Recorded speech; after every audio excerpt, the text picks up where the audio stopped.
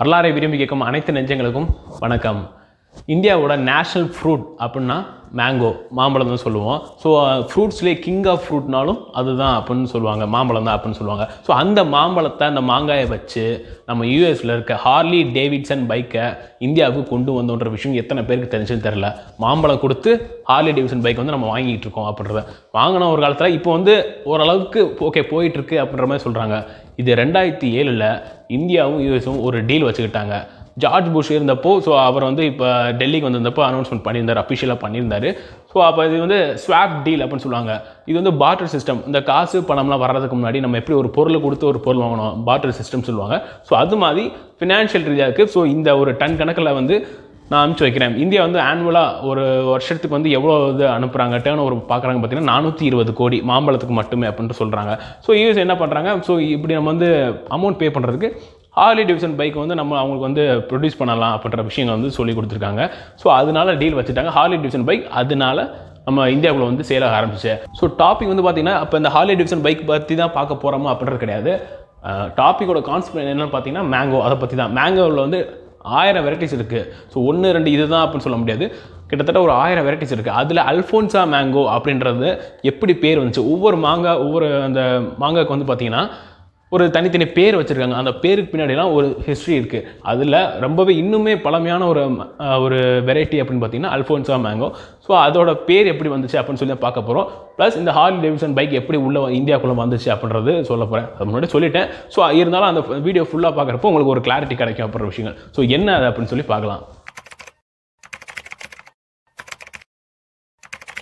வரலாறை விரும்பி கேட்கும் அனைத்து நெஞ்சங்களுக்கும் வணக்கம். ஸோ இந்த மேங்கோட அஃபிஷியல் நேம், இந்த பொட்டானிக்கல் நேம் படி இது என்ன, இதோட உண்மையான நேம் என்ன அப்படின்னு பார்க்குறப்போ மேக்னிஃபெரா இண்டிகா, இதுதான் அதோட ஒரிஜினல் நேம். காலப்போக்கில் அது மேங்கோ அப்போ நம்ம கூப்பிட ஆரம்பிட்டோம். அதுக்கு ஒரு தனியாக ஹிஸ்ட்ரி பார்க்க வேண்டியது இருக்குது. ஏன்னா அது மலையாளம் வேர்டு, சான்ஸ்கிரிட் வேர்டு, அதுக்கப்புறம் பிரிட்டிஷ் அந்த அவங்க வாயில் என்ன வருதோ அதை ப்ரொனவுன்ஸ் பண்ண ஆரம்பித்தாங்க. ஸோ அதனால் மேங்கோ அப்படின்னு சொல்லி கடைசியாக ஃபைனலாக வந்து வார்த்தைகள் விழுகுது. ஸோ அன்னையிலிருந்து நம்ம அந்த மேங்கோ அப்படின்றத ஃபாலோ பண்ணிக்கிட்டு இருக்கோன்ற விஷயங்கள். சரி, இதுக்கு எப்படி அல்ஃபோன்சா அப்படின்ற பேர் வந்து பார்த்திங்கன்னா போர்ச்சுகீஸ் எம்பரர் 16th centuryல ஸோ கோவாக்கு வந்து கேப்சர் பண்ணுறாரு. போர்ச்சுகீஸ் அவங்களோட எம்பையர் வந்து எஸ்டாப்ளிஷ் இங்கே பண்ணுறாரு. அவரோட ஞாபகமாக இருக்கணும் அப்படின்றத தான் அல்ஃபோன்சா அப்படின்னு பேர் வச்சுருக்காங்க. அவரோட ஃபுல் நேம் என்னென்னு பார்த்தீங்கன்னா அல்ஃபோன்சா டி ஆல்புக்யூர்கி அப்படின்னு சொல்லுவாங்க. ப்ரொனன்சியேஷன் அப்படி தான் இருக்கும். ஸோ அதை மட்டும் கொஞ்சம் விட்டுருங்க. ஸோ அதனால் அவரோட பேர் வந்து வச்சுட்டாங்க. ஸோ அப்புறம் பார்த்தீங்கன்னா இன்னும் நிறையா வெரைட்டிஸ், அதாவது ஒவ்வொருத்தரோட நேமில் வந்து கொண்டு வந்தாங்க. பெரஸ், ஆண்டோனியா, அந்த மாதிரி நிறையா வெரைட்டிஸ். ஆனால் அல்ஃபோன்சா மட்டும் இன்னும் ஒரு வெரைட்டியில், அதாவது ரொம்ப ஃபேமஸான ஒரு மாம்பழத்தில், அந்த மாங்காயில் வந்து இன்னும் வந்து எக்ஸிஸ்டில் இருக்குது அப்படின்னு சொல்கிறாங்க. நம்ம ஊர் படி மாங்காய் பேரெல்லாம் இதெல்லாம் பார்க்குறப்போ பார்த்தீங்கன்னா காசாக்காய், கல்லா மாங்காய், அப்புறம் காளையர்பாடி, அதுக்கப்புறம் பக்கனவல்லி, இந்த மாதிரி பேர்லாம் வந்து நம்ம சொல்லுவோம். மாம்பழம், இந்த விஷயங்கள், இந்த வெரைட்டிலாம் நல்லாயிருக்கும், இந்த டேஸ்ட் வந்து நல்லாயிருக்கும் அப்படின்னு சொல்லி சீசன் அப்போ நம்ம நிறையா வாங்கி சாப்பிட்றது பழக்கங்கள். இந்த மாங்காய்கள்லாம் எப்போ வந்து தோன்ற ஆரம்பிச்சது அப்படின்றது, இதோட ஹிஸ்ட்ரி வந்து பார்த்திங்கன்னா கிலோ இயர்னு சொல்லுவாங்க. அதாவது 1000 வருஷத்துக்கு முன்னாடி அப்படின்றது. இது வந்து உபனிஷாட்ஸ், அதாவது இந்த வேதிக் ஏஜ் இருக்குல்ல, அந்த டெக்ஸ்ட்டில் உபனிஷாட்ஸ், அப்புறம் முகல்ஸ் இல்லை, அதுக்கப்புறம் மௌரியன், அந்த பீரியட் எல்லாமே அந்த டெக்ஸ்ட்டில் எல்லாமே இருந்திருக்கு அப்படின்னு சொல்கிறாங்க. ஸோ இது கன்ஃபார்மாக சொல்லப்படுறது இந்தியாவோட ஃப்ரூட் தான், இந்தியாவிலேருந்து தான் மற்ற கண்ட்ரிக்கு போகுது அப்படின்றது. கிட்டத்தட்ட பார்த்தீங்கன்னா உலகத்திலேயே 50% இந்தியாவில தான் மாம்பழம் வந்து எல்லா ஏரியாவுக்கு வந்து சப்ளை பண்ணிட்டுருக்காங்க அப்படின்ற விஷயம் சொல்லியிருந்திருக்காங்க. ஸோ அப்படி தான் யூஎஸ்க்கு வந்து போயிருக்கு. 1980, அதேமாதிரி 1980 யூஎஸ்க்கு போகிறது வந்து, அதாவது இந்தியாவிலேருந்து யூஎஸ்க்கு எக்ஸ்போர்ட் பண்ணிட்டு இருந்தது பேன் பண்ணிட்டாங்க. ஏன் அப்படின்னு பார்த்தீங்கன்னா அந்த ஃபெர்டிலைசர்ஸ் யூஸ் பண்ணது, ரெண்டாவது பார்த்தீங்கன்னா மாம்பழம் வந்து கொஞ்சம் கெட்டு போக ஆரம்பிச்சதுனால, ஸோ ஹெல்த் இஷ்யூஸ் வந்தனால வந்து ஸ்டாப் பண்ணிட்டாங்கன்ற விஷயங்கள். வேர்ல்டு ஹெல்த் ஆர்கனைசேஷன் அவங்க எல்லாம் கொஞ்சம் அந்த ஒன்றா பேசி ஸோ ஸ்டாப் பண்ணிடலாம், பேன் பண்ணிட்டாங்க.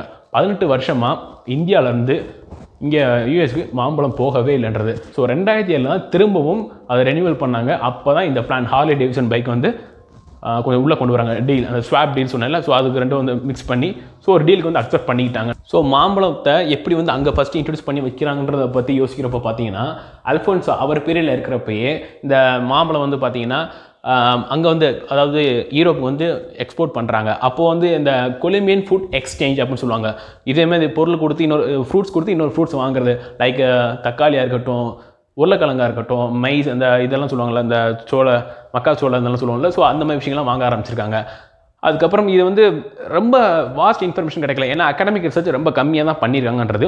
ஸோ இவங்களுக்கு, அதாவது யூஎஸ் இவங்களுக்குலாம் போகிறது பார்த்திங்கன்னா மகாராஷ்டிரா அங்கே இருந்தபோது பாபா அட்டாமிக் ரிசர்ச் சென்டர்லேருந்து தான் மற்ற யூஎஸ் அந்த மாதிரி ஃபாரின் கண்ட்ரிஸ்க்கு எல்லாமே அங்கே வந்து நல்ல ஒரு குவாலிட்டியோட எல்லாமே கரெக்டாக இருக்கா செக் பண்ணி தான் அனுப்புகிறாங்கன்ற விஷயம் சொல்லியிருக்காங்க.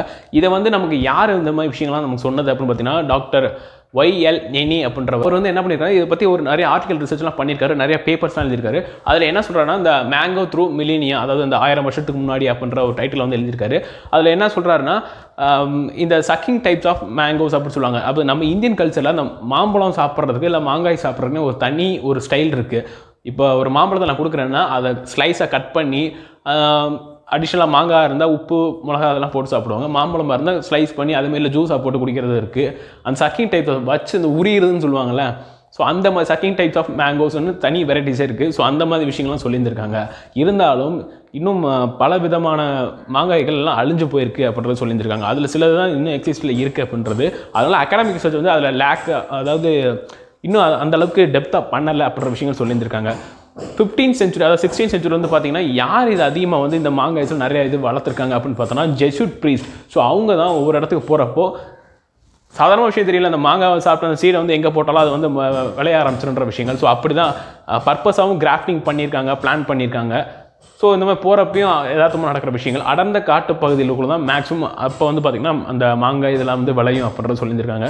அதுக்கப்புறம் லேட்டராக நிறைய சேஞ்சஸ் ஆகிடுச்சு. இப்போ வந்து பர்பஸாக நிறைய எப்படி ஒரு பாதுகாத்து அதை வளர்த்து எக்ஸ்போர்ட் பண்ணுற அளவுக்கு அப்படின்றதெல்லாம் நம்ம டெக்னாலஜியில் வளர்ந்துருக்கோம் அப்படின்றது நமக்கு தெரியும். இப்போ லஞ்ச் டைமில் நமக்கு எல்லாமே தெரியும், ஏதாவது சாப்பிட்றதுக்கு ஸ்நாக்ஸ் எதுவும் இல்லைன்னா அந்த போர்ச்சுகீஸ் டைம் வந்து பார்த்திங்கன்னா இந்த மாம்பழம் அவங்க டேஸ்ட் பண்ணதுக்கப்புறம் எப்போயுமே அவங்க லஞ்ச் டயத்தில் இது அந்த டேபிள் வந்து கட் பண்ணி சர்வ் பண்ணியிருக்கணுன்ற ஒரு ரூலே கொண்டு வந்திருக்காங்க.